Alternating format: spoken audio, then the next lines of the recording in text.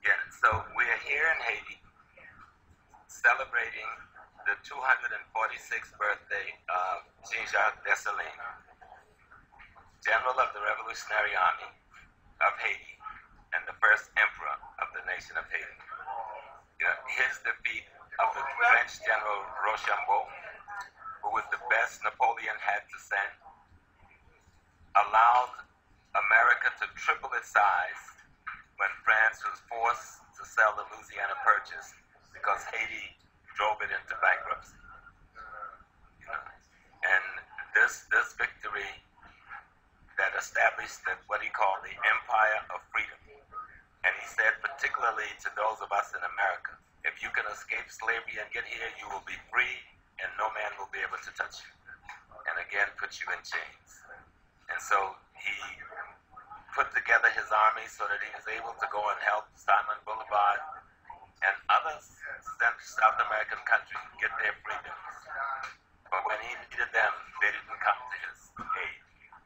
But he's indeed one of the greatest generals in the history of the world. He defeated the British Army, the French Army, and the Spanish Army. No one talks about the British and the Spanish defeat. But he changed the course of the history of the world because he hastened the end of slavery in the United States and the rest of the Americas. So we're just proud to be a part of this great celebration with the people of Haiti. And I'm happy to be here with Professor Patrick Delices, coming home after 21 years as a young professor. Then I found out his father was one of the greatest soccer stars of Haiti. Everybody recognized him enough to shake his hands. So it's been a very good trip. We've gone to all of the significant military victory sites.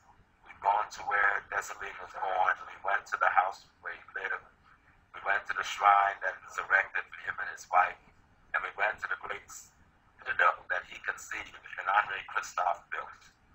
So the history in Haiti and the great palace, of course, which was something I never could imagine. That citadel and that palace is some of the most extraordinary building in the Western Hemisphere, and we know little or nothing about it.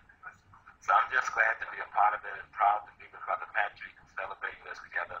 Hopefully you and some of the other sons will be able to come with us next year.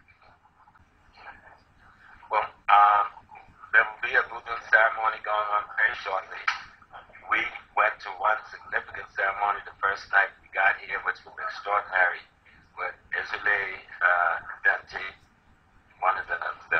that was one of the leading lowers of the revolution.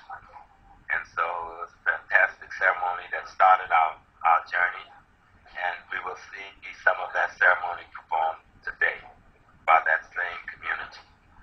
And when I get back to the States, I think in 2 weeks I'm going to start the courses on spirituality again, starting it with voodoo.